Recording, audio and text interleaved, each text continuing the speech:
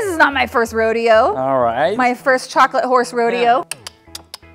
Hey, Sugar Geeks! We're here again with Christophe at the Park Hyatt Aviara in San Diego. Today I think we're going to make a little chocolate horse, mini chocolate showpiece. No armature, no structure, nothing. Only today it will be only milk chocolate. And white chocolate, because I'm gonna make one too. It sounds really intimidating, but I have no doubt that you're going to show us exactly how to do this and it's going to be really fun. Yes. It's coming up next on the Sugar Geek Show. If you haven't seen the previous 4 episodes in Christophe's chocolate series, you definitely want to check that out, especially the how to temper chocolate. That is the basis for everything we're doing here. So catch up and we will see you here in a second. Okay, so we have our chocolate that was from our melters. Yes. Yep, and mine is already melted. Mine's at 43. Okay. And yours is at 43-ish. Okay, yeah. So we're going to take some chocolate that is already tempered and we're going to add a few drops to bring down the temperature a little bit. Right, got it. So today we are using the Lacté Supérieur 38% from cacao berry and the white chocolate Zephyr 34%. Delicious. Yes. What are we shooting for, 30? 35. Ah. So we can add 1% of cocoa butter, you remember? Yes, that's right. C'est magnifique. Magnifique. Say my name. Rull. Rull. I know, I'm saying it really badly. If you have any lumps in your chocolate, you're gonna have some trouble. You can hand blend it, but you want to make sure to not over hand blend it because incorporating air inside your chocolate will make your chocolate thicker and you don't want to do that. Okay, so we are ready to add our 1% of cocoa butter now. Okay. We got a cocoa butter from the Easy Temper machine. It basically keeps the cocoa butter at the perfect temperature that develops the crystallization that you want to temper chocolate. So we're going to add this to our chocolate and it will be tempered. The temperature will be around 33 degrees Celsius of your cocoa butter. And you want to really mix super well your cocoa butter. We're scraping to get all the chocolate off the edges so everything is tempered. So milk, white, and dark have different tempering temperatures. It will be 29 to 30 degrees Celsius. Okay. Versus dark chocolate will be 32. Okay. So how do I know if this is tempered? We're going to do a test. See, I knew the answer to that. This is not my first rodeo. All right. My first chocolate horse rodeo. Yeah. You can do your test. I do my test. Now we go drink a coffee. So did you check your test, Liz? Mine is starting to set. Okay. Oh yeah, this is set. Setting already. And what happens if it did not set? You gotta do it again. All right. Ta-da! So we are using a white paper, so the chocolate will be really smooth, and we're not going to get the table dirty. Then we have some rollers of plexiglass, and that's pretty much to get exactly the same thickness all across. Yeah, most people probably don't have little plexiglass pieces, so you can either buy a sheet of plexiglass and cut it yourself, but they will cut it for you too. This one, it looks like this is about 36 inches long, and this looks like maybe 18. And then we have our little skewers. Squirrels? Skewers. So what we want to do is just to put a little bit all around it. Okay, so now you want to glue the roller. So they don't move around. Beautiful, Liz. Am I the best, apprentice you've ever had? Just say yes. Yes? Yeah. And then we put the leftover chocolate in the warmer. Yes. So then we have our chocolate that is tempered. Then you pour your chocolate. And it's not going to stick to the paper. No. Wow. You want to start spreading the chocolate evenly. Okay. Just a little bit. And then with your roller, straight roller, you're going to spread your chocolate all across your board. Okay. Look, you didn't even spill a drop. It's magical. Okay. No pressure, Liz. Okay, so I'm doing the same thing here, just pouring chocolate onto my paper and then spreading it out all to the corners. Oh my gosh. It's like a professional. Is it okay that it didn't go to the corners? Yes, that's fine. Okay. Okay, so now we're gonna let it set a little bit. Yes. So now you can see on the side, your chocolate is already crystallized. Okay. So I'm gonna use a toothpick to remove my rulers. All right, so now we have the template with a number of how many of each you're going to do. And this template is going to be on sugargeekshow.com. The link will be in the description below the video. So we're waiting for this to be set, but not fully set. Exactly. So you can see when you touch your chocolate, it's still a little bit tacky. A little bit shiny in the middle. So we still have some time. Over here it's set. So I can put one there. So maybe you can do the small pieces. And I just trace them, right? Yes, all around it. Okay, I'm ready over here. And I do the body of the horse. You having fun, Liz, over there? This is so fun. I had no idea that you could trace tempered chocolate like this and then to basically cut it. That's really cool. So if you don't have like a mold, you can just use template. Exactly.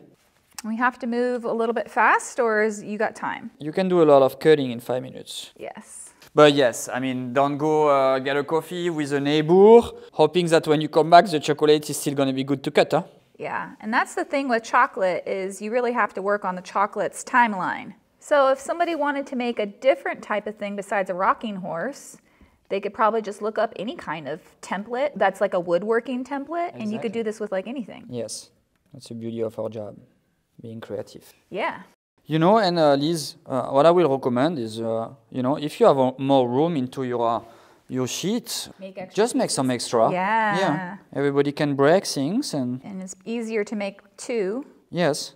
Make it nice or make it twice. Exactly. Okay, I think we're good. Yeah, this is the last one I can fit too. Okay, so now we take the templates off. Yes. Boom, boom, boom. Bada boom. You did a really good job, Liz. Oh, thank you, Chef. Just ignore these drips. I am really proud of you. I'll just cut those off really quick. I do not respect the drips. You see this plexiglass? Yes. It's fitting perfectly. Oh, great. Right? Okay. So what we're going to do is slide the plexiglass underneath. Actually, let's put both of them together. Okay. You're gonna slide it off, yeah, like this. Perfect. Got it. Go out. Boom. Okay, so another piece of parchment paper on the top. Then we're going to put the other piece of plexiglass over the top. If you don't put the plexiglass over the top or any kind of way that is flat, sometimes your chocolate, because it's retracting, is going to start to bend and not being flat anymore. Yeah. So it's important to really compress and put some pressure in between. You can use sheet pen, but it has to be heavy. Ah, got it. Yes. Okay, so now we're going to the cooler. We're going to drink wine coolers. No, we are going to the cooler. Ah, okay.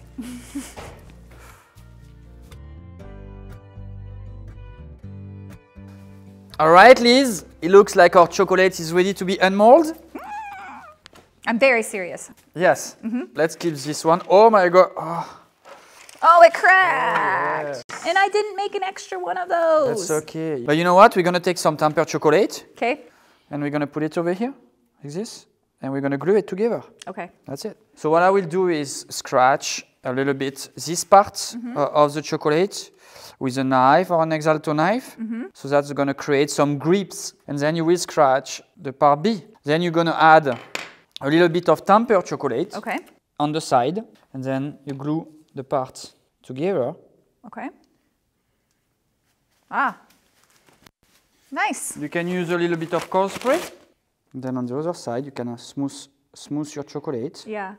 See? Uh-huh. And since we're going to brush this, you probably won't even see this, yeah? I don't think so. Okay. Good. Let it set. All right. And during this time, what I will do is brush the rest. What is this? Is this barbecue brush? It's like a metallic brush you can buy in Home Depot, Lowe's. We brush the pieces like this. Okay. It's to bring kind of like a wood effect to the chocolate. Huh? I love how that wood grain looks. So you remember this one? We did like a horse like that for the showpiece we did after Halloween War. Yes, that's right. For 1 week straight and make this huge life-size gingerbread house yes. with a Christmas tree That was in the center. That was over like 6 foot, I think. That's right. And I love that big star that you put on top with the pulled sugar. Yes. And the light on the inside. That was awesome. Didn't we have to take the doors off the room to get that out? Yeah, I have to call engineering to unscrew the doors. And they were like, are you serious? Oh. Are you done? Yes. I'm removing the extra. Oh, okay. Cleaning up a little bit. Okay. So I'm going to start to glue with tempered chocolate. Which one is the front leg? This one is the front, this one is the back? Uh-huh. All right, so... Tempered chocolate? Tempered chocolate. So you put a good piece of tempered chocolate over here. And then... Okay. Nice. Then the same thing over here. A little bit of cold spray. Okay, so now we flip over the horse and we're doing the other side with the tempered chocolate, making sure our legs are not upside down. And we use cold spray to secure? We're going to, yes. Okay. Because of this is a little bit thin, we're going to solidify the bottom of the legs. Ah, yes. So we're going to put some chocolate on both sides of the legs on the bottom. Okay. To make it stronger. Okay. Okay, so you see? All right. We're good.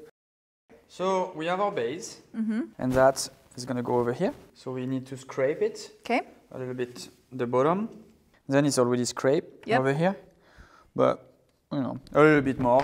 And then we take tempered chocolate. I'm going to need the cold spray now. Slightly terrifying. And then this one like this, right? Yes. Okay, so same thing. Okay, glue. Voila. And then we're gonna have another one On top. on the top. We're just continuing to attach all the little chocolate pieces with some melted chocolate. Wipe off the excess, and then seal that in place with a little bit of cold spray so that it doesn't go anywhere. And all these pieces are just going to add to the stability of the rocking horse so it doesn't fall apart. We're going to put some chocolate over here. Okay. Like here. A good piece of chocolate over here. A good piece of chocolate over here. Okay. I'm gonna need you and the cold spray. Just have to be confident, you know. You tell me when. Over here, cold spray. On the back. Ah, we made it! We made it! And then, one second. We have to put the seat. The little seat. So same thing. I'm gonna scrape the tack. Put a little bit tempered chocolate, and then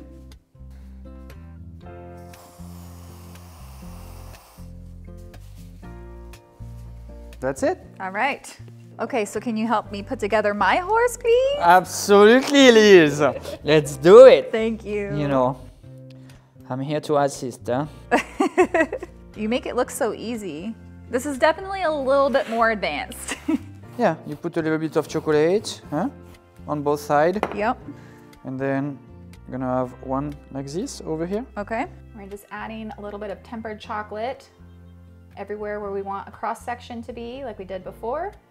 Freeze it in place with a little bit of cold spray, and that just adds stability to the whole piece so it doesn't fall apart. Just work carefully and make sure nothing breaks. Now we're gonna add on the pieces of the legs to the horse using the freeze spray. It's so cool how the freeze spray just makes everything stick right away. You don't have to wait for it to cool down. Okay, now time to attach the horse to the base. This is a two-person job. It was all me. Oh, attends, we're missing this one. Yes, we gotta have the seat on.